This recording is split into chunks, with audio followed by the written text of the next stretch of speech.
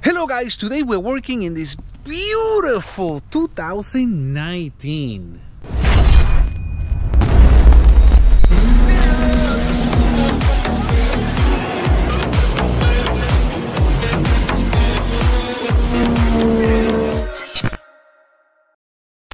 This Sea-Doo is beautiful. I mean, it's gorgeous. 2019. It got some arrows on it, but the owner really takes care of it. So we're gonna be doing a couple of things, but this guy just said, "Oh man, what's it? Since Jetski's here, I wonder if we can do this and we can do that." So this might end up being more than what I bargained for. We'll see what we install by the time this Jetski is done. And another thing, it's nice in the outside. I wonder how the engine is. So the plan with this Jetski is Fizzle Intercooler. We're gonna put a 1318 prop, do an oil change, and put a Shorty water box. And possibly he might want to tune. He might want to complete the stage 1. So we'll see. He said he'll bring it back. Maybe we'll make this ski run about 80. But for now, that's all we're doing. So let's take a look inside and see if it's as good as it's in the outside. Might be missing a few pieces. Alright, so let's look inside. Alright, so yeah, it looks really nice inside. Got a catch can, a filter, the hoses with the blower valve. Now I can see right there, let me see if I can show it to you guys. The carbon ring is all the way to one side. Over here is nice and flush. I know it's all the way to this side. So this ski definitely needs to be aligned. We'll see, it should be interesting. But other than that, it looks really nice. Let's go ahead and start working on this. We took the supercharger off and it's really good. It's in really good shape. It's really nice. And then we took the carbon seal and the shaft out, and look at this. Wow. And as you can see, this is the carbon seal getting wear. You can see the mark right there on the hole and right there. Crazy. So this is the result. Well, anyway, we're getting rid of the carbon seal and we took out the pump.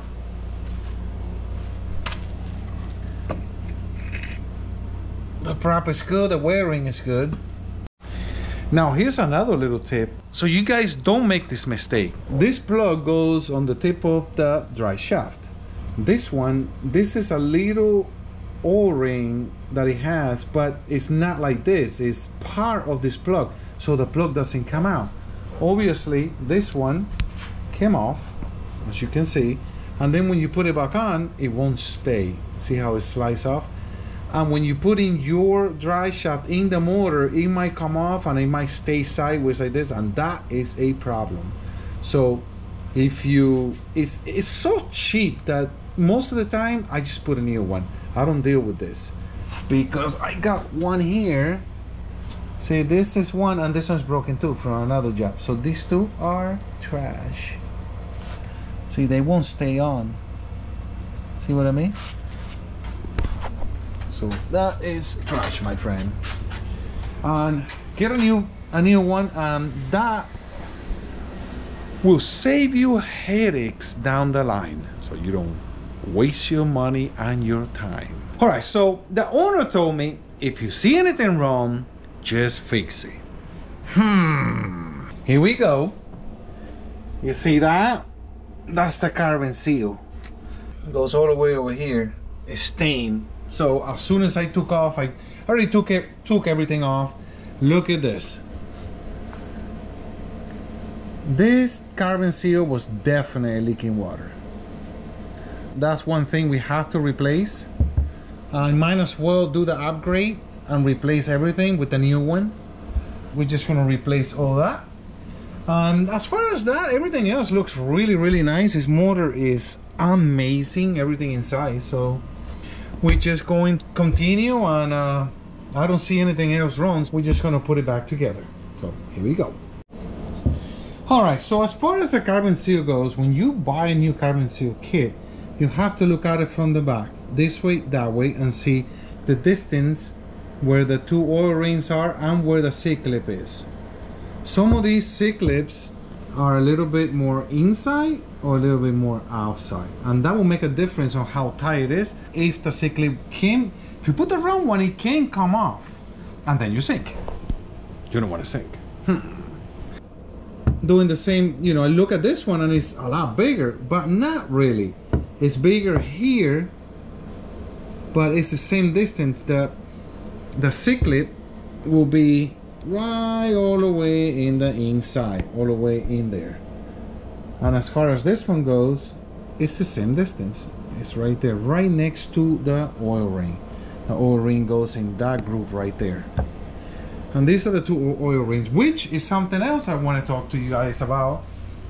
This client decided to change the drive shaft because, as you can see, this is the brand new drive shaft, and these two oil rings, one goes right here, right the edge where the C-clip goes, and one goes on the other end. If you look at his drive shaft, it's already pitted. It's completely pitted, all of this. So you know this oil ring is not sealing anything here because it's completely pitted all the way around. And it's now there's water getting in here, and I don't know how long, but very short time this is going to get pitted too because there's salt water going in here. So I told him, well, might as well change the drive shaft. So he agreed with me, and it's just more maintenance free, especially in a machine as nice as this. You don't want salt water leaking through these two oil rings and then spitting salt water all the way around, and your whole engine gets messed up. So just little tips so you guys don't waste your money. We got the carbon seal. This is the new upgrade carbon seal. You see this one sits like this, and if there's a little bit of water that goes through here, it would just shoot it up. On this one, it stays in here. See how this one is? The carbon seal stays in there. So a little bit of water goes in there and it comes out through this little hole.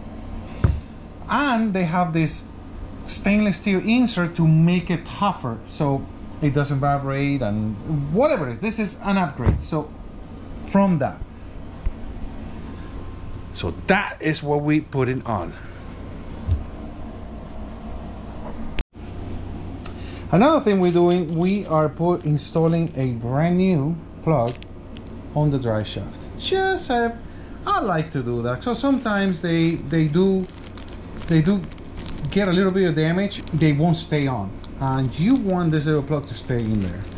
So that's another thing that we got, and we are ready to install the drive shaft. All right, we got the carbon seal in, and we got the Fizzle intercooler in there already. We got one hose installed. All we gotta do is put the other hose in here, and we are ready to go. Gotta put the exhaust. Pretty much ready to go. Ready to took out the oil. I'm gonna put new oil in, change your filter and the spark plugs. All right, so we are pretty much finished with everything. Put everything back. Got the 1318 in it. All I gotta do is put the oil in. Got the spark plugs in. Already changed the new filter. Old filter. It's nice. There's no metal in the filter. The motor's really, really good. Put the oil in. Let's crank it up and see how it sounds. That should be interesting. Let's see what it sounds like with just the Shorty muffler, because you still have the resonator in there, got everything in there, and it's at the stock location, so that should be interesting.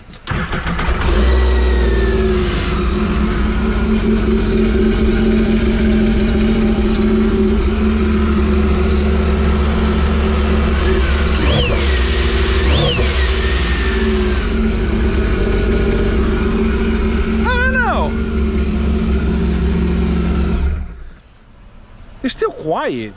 that resonator really makes a big difference.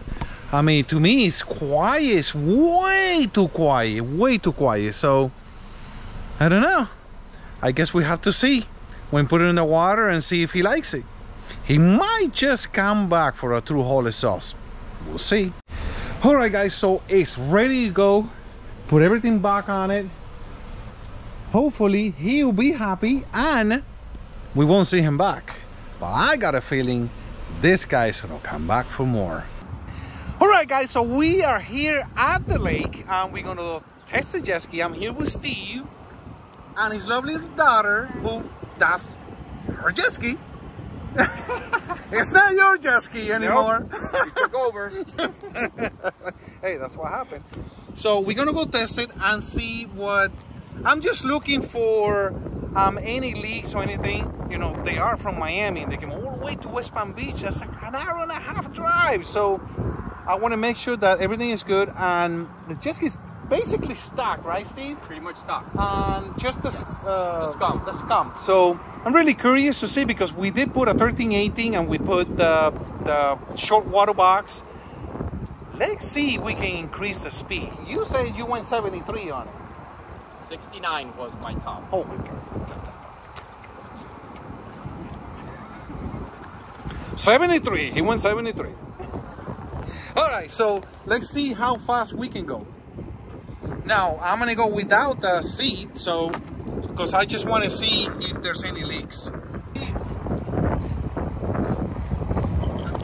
I have no words. I don't think this is safe. Oh, wow, we just went 77 miles per hour. That is crazy. Now, that's without the back.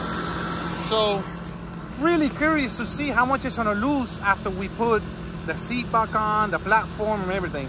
That should be interesting.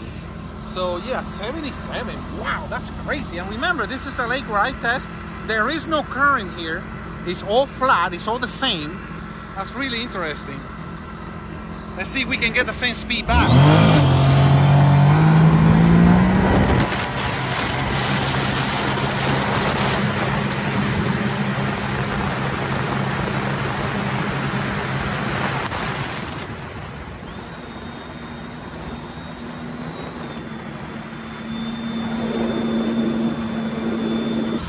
Well, you guys just saw it there, 77 miles both ways. There ain't no cheating here. That's really interesting. Let's put all the seat back on and see what happens. 77 miles. 77? Yep. Nice. That's pretty good in my book. 77.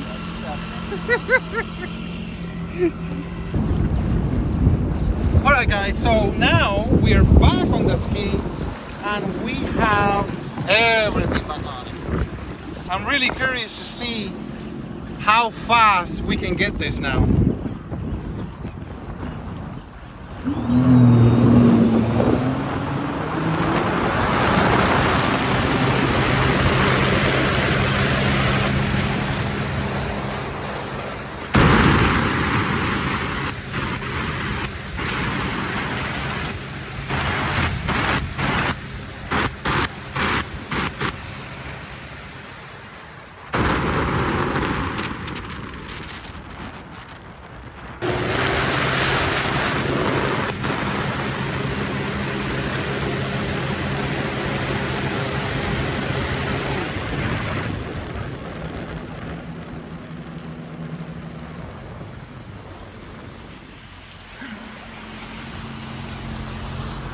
Well, that's interesting. He went the same speed, but it did got there a little slower. I guess when you are bone stock, it doesn't really make a difference. Once you start putting big supercharger and stuff, that's when it makes a difference. That's really good. It went same speed, 77. With the seat on? Yeah.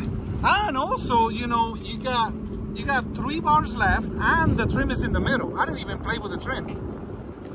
Go. All right, are you ready? Hold it on. Go. You ready? Yes, sir. Oh boy.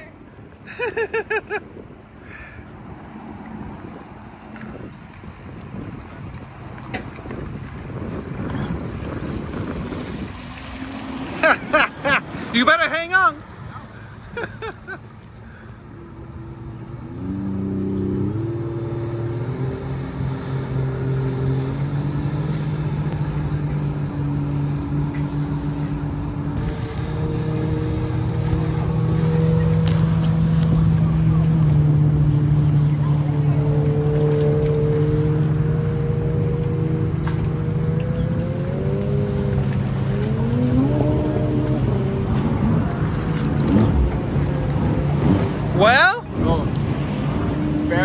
impressive.